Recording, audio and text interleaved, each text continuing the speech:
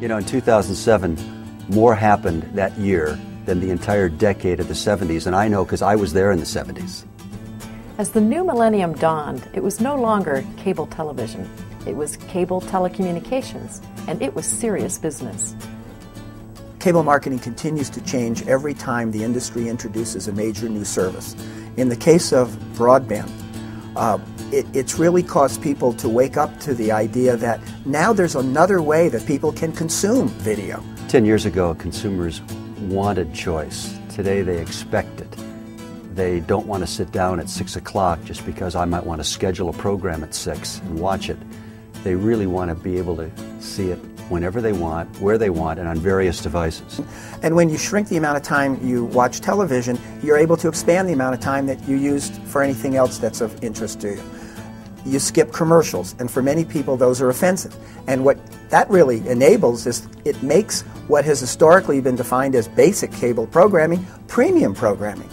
So the change in technology has really made it possible for consumers to have the broadest possible choices. And you can never go back. I think linear channels have a future, but today's kids don't sit and flip through the dial the way we did. I think brands will be important, but it's important to take your brand and have it in linear and in high def and in on-demand and DVR'd and high def on-demand and through whatever internet delivery services our cable affiliates might end up with. Another significant event that helped cable in the past 10 years is taking advantage of the economics and the trends that we see in Moore's Law on the computing side in two areas that are directly related to cable. One is optical transport. The second is memory storage. Optical transport helped us drive additional capacity in our network, taking advantage of significant deployments for fiber optic in the past 20 years. The second area is on the storage.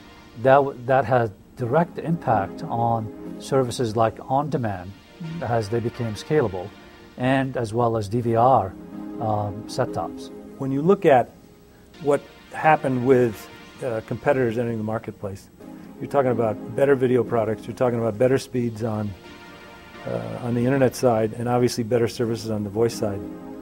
Interesting, it probably accelerated, capital that needed to be invested, and now looking back, people are probably pleased that it happened at the time frame it did, because the cable video product is now as good as anyone could imagine, and the high def product is terrific. Broadband development in cable and our ability to provide high-speed connectivity to the homes have enabled a class of companies or innovations that were targeted and took advantage of that connectivity.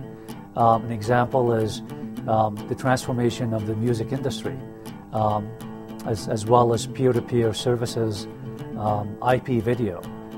We provided or enabled for companies from the IT side or IP development to take advantage and innovate and create products that we've never seen prior to that broadband connectivities.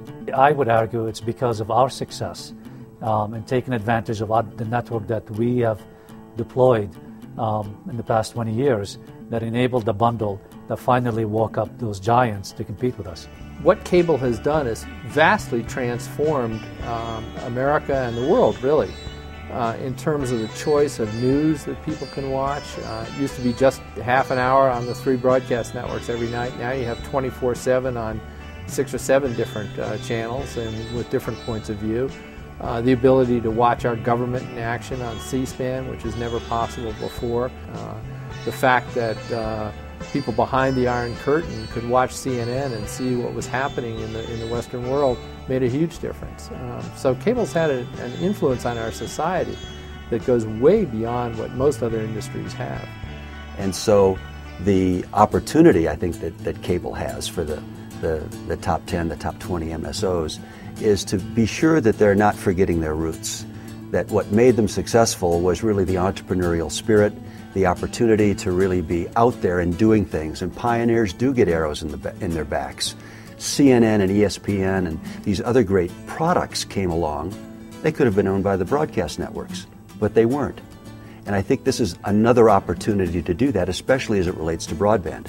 We don't want the iTunes sale of those little units to take away what can really be a powerful, bundled, all-encompassing, consumer-friendly product.